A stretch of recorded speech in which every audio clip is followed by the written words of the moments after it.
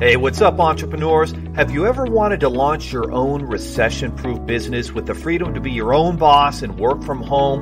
That's why I created biz5freedom.com, to show you how you can join our team and work together in a business and industry that's allowed me to create my dream life, where I can travel where and when I want to with my family. I can take time off during the week to go boating and wakeboarding with my 5 kids and wife, or go snowboarding during the winter, and work in a business that's busy in good times and even busier during bad times. Watch my free workshop at biz5freedom.com. That's B-I-Z-F-I freedom.com. B-I-Z-F-I freedom.com. See you at the workshop.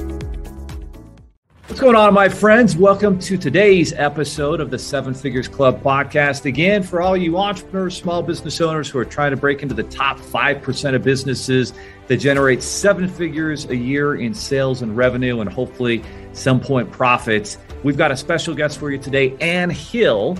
And Ann has been there and she's done that, guys. She has created her own agency. She's now helping other business owners create agencies that allow them to thrive in their zone of genius. We're going to talk about that today. Business owners who work with Ann are able to provide the highest level of service to their clients, creating a trickle-down effect of happy and healthy CEOs, equaling a happy team, equaling happy customers. So if you'd like to be a happy business owner, and I can tell you there's been many times as a business owner I haven't been happy, then you're going to want to take notes with what Ann is going to be teaching you today. She is utilizing her 15 years as a physical therapist to help business owners see the end results and build processes to achieve their major goals. After working with Ann, business owners work on the most efficient way to streamline and run their business, saving them time, money, and frustration. She's able to take the big goals that seem overwhelming and break them down to achievable steps. So guys, get your notebook ready, because Ann is a wealth of knowledge here to help you make better decisions to grow your business. Ann, welcome to the show. There are over 32 million businesses in the U.S., and over 90% of them will never break 7 figures in annual sales. So how do we as entrepreneurs or aspiring entrepreneurs break into that 7 figures club? This podcast will relentlessly share the secrets, strategies, and tactics I've used to create 3 multi-7 figures businesses and bring in even more successful entrepreneurs than me to share their inspirational stories and tactics to success. You can create your dream business and life right now. So buckle up and let's go. Hi, thank you so much for having me. Well, early on, a few minutes ago, we were talking a little bit about your background, and you talked about how you had lived in Utah previously and gone to middle school. I'm curious, with your background and upbringing, what events maybe led you down a path of entrepreneurship? Well, it's actually kind of funny. When I grew up, I really went down that whole path of high school, college, grad school, job. Very traditional. Looking for the corporate job that would have lots of quote unquote stability and that sort of thing. And always thought that that's what I was going to do. In fact, like you mentioned, my background is as a physical therapist, and many people would ask me, "Oh, did you want to start your own business?" And I was like, "Well, no, I don't. I don't want to be an entrepreneur." And at that time, I really didn't want to be. It wasn't until many years later, when I had become a rehab manager and gotten very involved and well-versed in more of that operations side of business. And after having kids myself, that I kind of looked at everything and went, I don't know if I like the idea so much of everything I do being for another business and not necessarily for my own.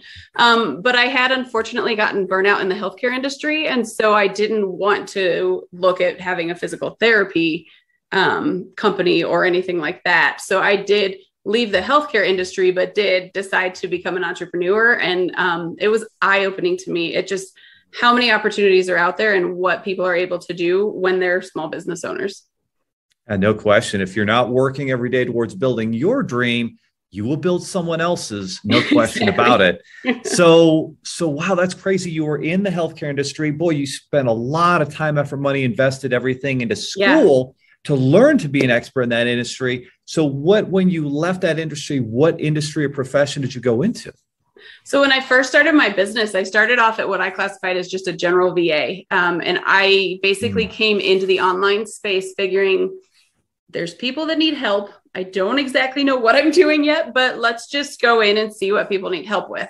And so I did a lot of research on my own and there's a ton that you can Google and YouTube and all of that sort of stuff. It very much became my friend, looking up just different ways to do the things that business owners needed. But I kept finding myself going back into this space of, okay, well, what's your process with this? And how can we simplify this? And how can we streamline this? And then I went through a director of operations certification program and did a little bit more training and certifications just in that online operations space. And I realized through all of it, it was, again, an eye-opening kind of epiphany to me that the things that I learned and liked as a rehab manager in a corporation very much translated to the areas of operations that I really enjoyed helping business owners, and what I kept kind of in my own mind going back to on processes and systems and figuring out what was going on in businesses. And then the therapy side really came into play because it was like that diagnostic assessment of, what's going on. And instead of it being what's going on functionally and physically with the body, it was what's going on functionally with the business. And how is the business working? So the way that my brain operated and the way that I was thinking was very similar still. But I didn't realize it right off the bat when I first started. So now let's unpack something really important, guys. Whatever you're doing, take a minute here and take a note of this. Notice that when she started her business, she didn't just decide she had the perfect offering and everybody just needed to get that offering. She went into it with trying to find out, what does the market want? What are the needs of my potential clients? How important do you think it is for business owners to go into a market and look at it that way, in spite of, how much experience they may think they have in the industry? Oh, yeah, I think that is very important to be doing. And in fact, with any new offers or any new modifications that I make, we're always doing that market research first and asking people and talking to business owners on what it is that they feel like their issues are and what it is that they are seeing when they're doing, these things in their business, whether that's, hiring on new team members, or whether that's, like I was mentioning, like you mentioned, I do focus on agencies. So, there is an element of an agency of turning your team members client facing, and, what are the problems and challenges that go along with that? And then looking at those areas and saying, okay, well, with my skill set and my expertise, do I have a way that I can help them be successful in doing this?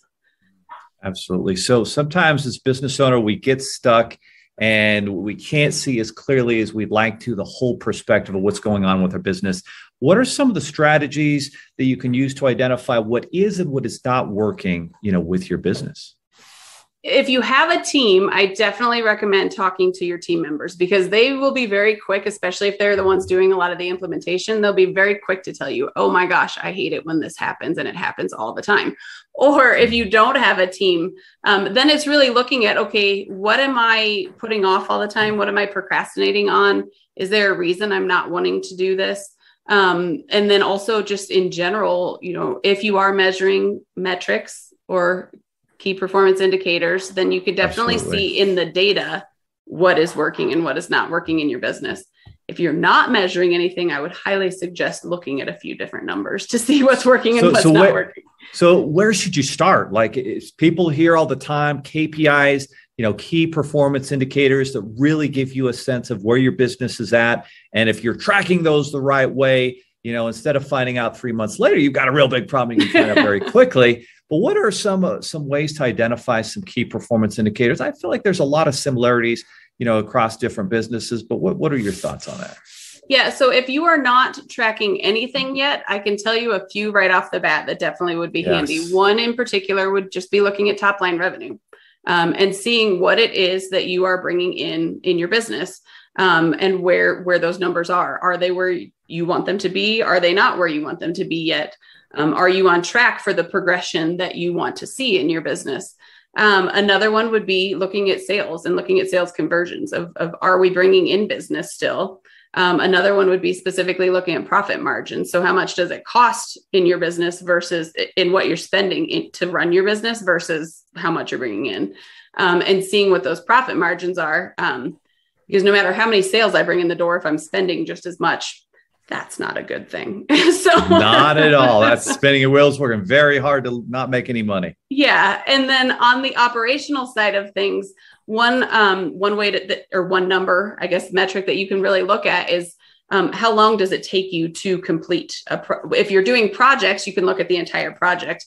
If you're not doing projects and you're in a business on a service basis that's a little bit more on that ongoing recurring way, then you might want to look at, the different tasks that you have to do. How long does it take me to do these things? And am I being, efficient in how I'm doing things in my business? Absolutely. So you guys, you start by looking at the top line. Of course, you look at the bottom line, and there's a lot of different ways to do that. But I feel like there's a gap sometimes in how that's trackable. What are some of the ways that you recommend a business owner actually track the top and bottom line, numbers effectively and efficiently? If you don't have anything in place, the easiest thing to do is just start with a blank spreadsheet and put the months and put the numbers on that spreadsheet, and then just keep track monthly on where things are. If you have a lot of transactions, especially looking at revenue, if there's a lot of transactions that are happening, then it may make sense to be on more of a weekly basis for when you're pulling those numbers. But if it's not a significant or a substantial amount of transactions that are happening, then typically a monthly basis will still be a beneficial number for you and still give you the data that you need to look at to know what's going on. The other thing is that in order for you to track that, if you're anything like me, I have to have that in my calendar as a reminder of something for me to be doing on a regular basis. Not going to happen without it. So if it is, especially if it's something that every Friday you're pulling numbers, then say maybe every Friday at 1 p.m. you put that in your calendar, that's what you're going to do at that time, or potentially at the last Friday of the month or something like that. But make sure that you are consistently putting something in your calendar so that you do actually track it. Well said. So at some points, we've made some progress with our business, and it feels like we kind of hit a ceiling. We kind of flatline, and month after month, we're showing similar numbers. You might even fast forward 6 months and your sales haven't improved. Your top line revenue is about the same. Your bottom line's about the same. What does that say about a business in your experience? A lot of times that's where people feel like they've just gotten stuck. They don't know what they need to do, but they know something needs to be done. Yes. And I am a big proponent. I don't know if you have read this book before or not, but I'm a big proponent of Mike Michalowicz's Fix This Next. And he really dives into, with that book, he dives into a lot of the information about what he classifies as like a business hierarchy of needs. And he really says that this is a revolving door, that you're going to constantly be reviewing and reevaluating what areas in your business need to have the most attention. But his big focus with that book really talks about what is the thing to fix that's going to have the biggest ripple effect. So it's not just necessarily putting out the next fire, but it's what is that thing that needs to be touched and addressed next to help in the big picture and maybe relieve multiple issues and not just the one issue that you're fixing with that. And in that hierarchy of needs, what he really goes through is the sales, the profit, and what he classifies as order, but like it's you're essentially the operational side, the operations, the processes, that sort of stuff in the business. So I am a big proponent of really exactly what he talks about in that. And so going through and really looking at, okay, foundationally, do we have sales coming in the door? If we don't have sales coming in the door, then maybe that's where we need to start fixing first. If we have the sales coming in the door, where are our profits? And do we need to potentially lean down some of the things in our business to help us be more profitable?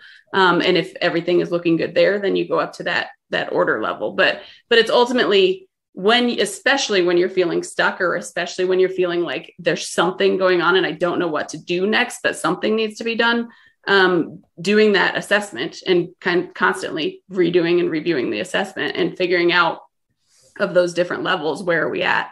That's really what I find is exceptionally helpful with businesses and business owners that I work with. Well said. So there's a hierarchy, and this is when I think back to another book that I was reading where it talks about when Navy SEALs are out in a really complicated mission, you prioritize and execute. And it sounds that's what Fix This Next is saying. You have this hierarchy of importance, but what's really going to move the needle in your business? What's going to help you grow and start to increase sales and get back on a track of growth? Because I feel like if you're not growing in your business and you're flatlining, eventually that's going to end very badly for you. If I'm not growing, I seriously get depressed. So it's very important to keep on growing. So that said, in order to make those growth and not drive yourself insane, a lot of listeners on here are operators. They're really good at getting their client a result, but what they're not good at is delegating, is building out that team. And you're very good at helping business owners understand this. So what are some of the keys to learning to build out a team, to delegate properly, and not drive yourself insane because someone doesn't do it exactly as good as you operate? Yeah, definitely. That I would say is one of the biggest struggles that business owners have when they are growing a team. And that's also another area where I see people get stuck is they start to grow a team and then they realize that they don't have the structure there and the foundational basis to really allow them to delegate effectively to their team members. So then they start to scale back down because they're like, okay, well, maybe I don't want to be this big, huge team anymore because it didn't work for me. But a lot of times it's just looking at some of the different structures and some of the different tools that you can put in place to help you delegate effectively to your team members. One in particular that I like to do is, if you haven't done it before, it's a time study. It's basically just seeing how are you spending the time in your day? What are you doing, you as the business owner? And what on that list are things that you can start to delegate to others? If you already know what you plan on delegating to other people, then there's a few different things that need to be put in place. Number one, you need to be open, like mindset wise. You need to be of the right mindset and be open to the fact that other people can do the job for you and be willing to pass that off. If you're not open to that idea of somebody else coming in and getting their hands in it a little bit, then I can tell you right off the bat, it's not going to be successful. But as long as you're open to the idea of somebody else coming in and helping support you in your business, then there's a chance of it going well. And so that would be the first part, is just truly being open to it. The second part is having some systems in place, like how to communicate, when to communicate, what things need to be done, where they can go to for information on what's going on in your business. And these things don't need to be completely already worked out before you bring on someone. You can always have that person help you create some of these things. Essentially, it's like your operating procedures that I'm talking about here, but it's just kind of giving some checks and balances, some guidelines, some information to that person to know what to expect as you bring them onto your team. And then also for you to take the thoughts and sometimes theories of how you think things should operate and actually put it down in a process and on paper. So that's another part of it. And then, so what you're talking about there is kind of SOPs, if you will, standard operating procedures. And I feel like, business owners have heard of these, but they're not really sure how to create those. What do you find is a good process, to create an SOP? And of course, we're going to talk about in a minute how, if you can't figure all this out and you don't have the time, you probably want to work with Ann and her team to help you out with that. But what are some keys to creating a good SOP?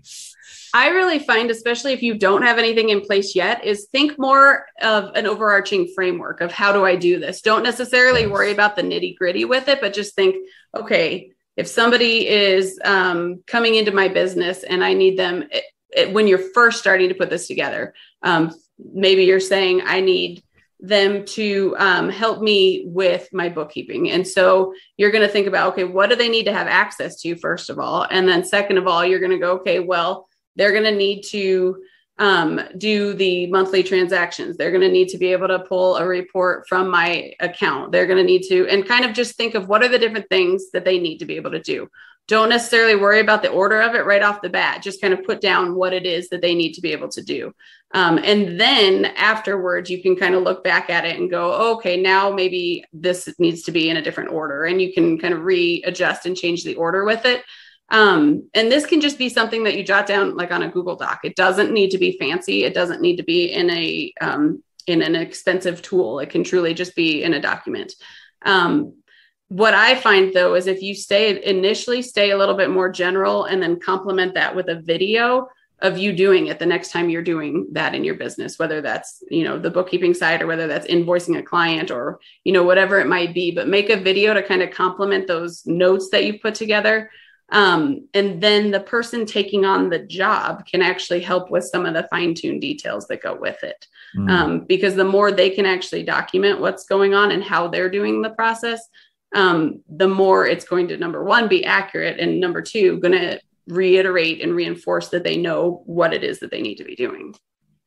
And one of the nice surprises that happens when you actually do build this out and you bring someone on in your business, sometimes you actually figure out that some of the people you bring in are actually better at doing some of the things than you are. And that is such a great thing to find out. And then you can actually let go and start to focus on building the business instead of always working in the business. And that's a huge breakthrough. And, some of the next things we talk about, okay, we've got these procedures, we've got a framework, and then there are actual processes and workflows. A lot of this, I think, comes back to technology. What are some of the things that you should start to automate in your business in terms of technology? Yeah, once you really narrow down and nail what your process is, that's when you can start to look at taking some of the manual pieces out and starting to automate some of it. Onboarding processes with clients definitely should be something that's automated once you know what your process is.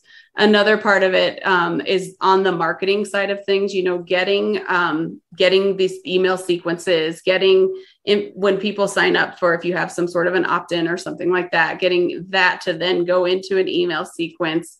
Yes. There's multiple ways that you can utilize third-party tools like Zapier to make different platforms. Get those zaps going. Yeah.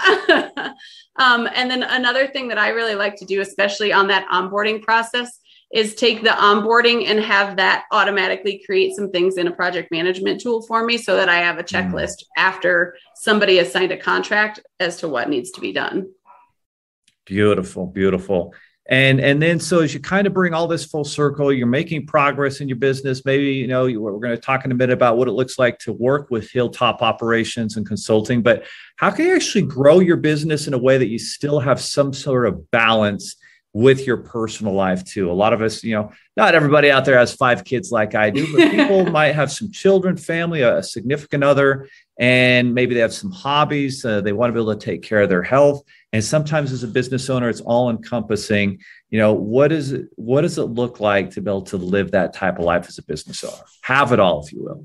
Yeah. So there's a few different things that I definitely emphasize with people and with clients that I work with is, number one, be very clear on what your boundaries are. If one of your big goals is to always be able to pick up your kids from school or to always be unplugged from 5 o'clock on in the evening, make those things known, not only to your team members, but also to your clients, and give them a good understanding. It's really communicating your expectations and communicating your boundaries with both clients and with team members is really going to help.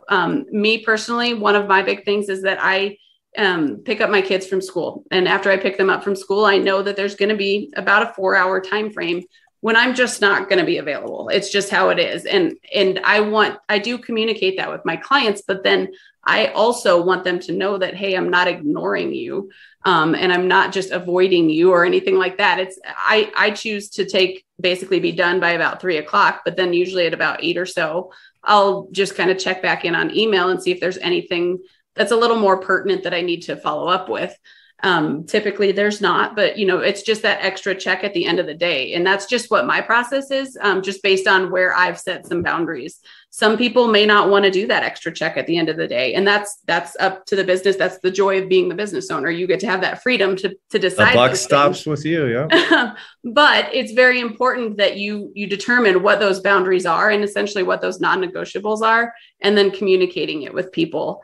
When you are at the stages of growing, I think that having a team is really another element of being able to to have it all, as you said, where when you have team members there, you can tell them. And when you're thinking about how you're building everything out, your question needs to constantly be coming back to, how does this get done without me being the one doing it? And the more you can think through the processes in that way, the more you're going to start to have team members helping more and you doing less in the business and you having a little bit more of that luxury and that freedom. It's so true. I remember back in April of 2019, the first year of building our business, and we got really busy and there was just a handful of us, and I was working 9 a.m. to 9 p.m. 6 days a week. Oh, wow. And that was exhausting. And I remember how good it felt when I was able to bring in a couple people to take over that extra workload. And it really takes a load off your shoulders. And yes, business owners, your profit margins are going to go down a little bit by doing that. But overall, you can grow more. You'll make more money. You'll have a better life. Everything will get better when you do. Well, and I know a lot of people are listening and they're thinking, wow, it'd just be great if I could implement and learn specifically how to build these SOPs, systems, and processes. How can Ann and the team at Hilltop Operations help me do that? Yeah, so definitely my website's the easiest way to connect. It's hilltopoperations.com. Feel free to book a call and, chat. I'm always open to talking with people, and there are complimentary strategy sessions that I do offer for people. And then also on that website, though, there is a free tool, a free resource for hiring. So, if people are at a stage where they're thinking about hiring, this really goes through some of the process that goes on the back end of hiring people, some questions for interviewing them, some things to make sure you have in place, all of that fun stuff. Guys, that's hilltopoperations.com. Amazingly, you can actually book a free consult with Ann right there on the website. And if you scroll down just a little bit, you can download her free hiring playbook and sign up and get access to that information. I love it. It has a little picture of a football field on there. Yeah. Because you got to have a good playbook if you want to win your football game. It's the same thing in business. If you don't have a good playbook, it's going to be very difficult. And the good thing is you don't have to create everything. You can learn from someone who already knows how to create systems, processes, SOPs, build cultures, and manage a team. So you can actually live the life, have it all that you want, that you envisioned when you started your business. And then business got in the way and got busy and it got difficult. But that's how you can actually get there. But if you don't ever take the time, you're not going to get there. So guys, this is not a passive podcast. You must take action. Again, that's hilltopoperations.com. Take action and, consult with someone who can help take that load off your shoulders so you can build your business. Well, Ann, we really appreciate you being a guest on the podcast today. The final word is yours in terms of the actions that our listeners should be taking if they want to create the business that they really want.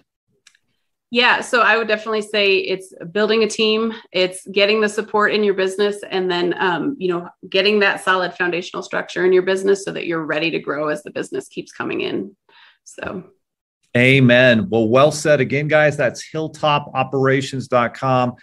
Check it out. Learn about systems, processes.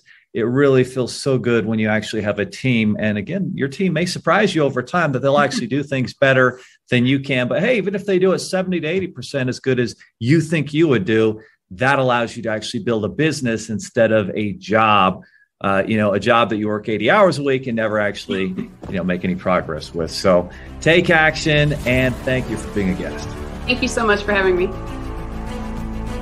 Are you looking for more seven-figure secrets, content, or even how you can launch your own recession-proof business? Then check out sevenfigures.com. That's the digit 7, FIGURES.com, where we share more videos, stories, strategies, funding solutions, entrepreneurial education, and even the secret business type that's recession-proof. Thank you for listening, and if you're finding value in our podcast, please give us a 5-star and invite others to join the club. When you're launching a new business, there are so many things you don't know about incorporating: taxes, online presence, business and social media, key performance indicators, even how to build corporate credit scores. That's why we took some of our most successful strategies and poured them into the 7 Figures Accelerator. It's an entrepreneurial education platform that's helped empower hundreds of new entrepreneurs with the tools they need to succeed and grow to 7 figures. So check out sevenfiguresaccelerator.com to watch the free workshop. Again, that's sevenfiguresaccelerator.com.